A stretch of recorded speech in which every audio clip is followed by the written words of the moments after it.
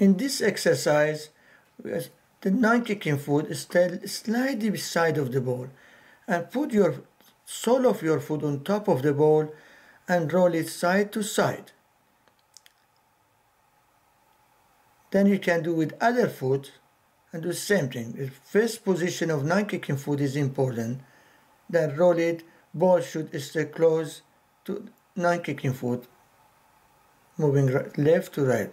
So be careful to your knee is not moving. Everything is going to be move under your knee, from knee to bottom. You see, the knee is already there. If you do that way, it is not this exercise, it is wrong.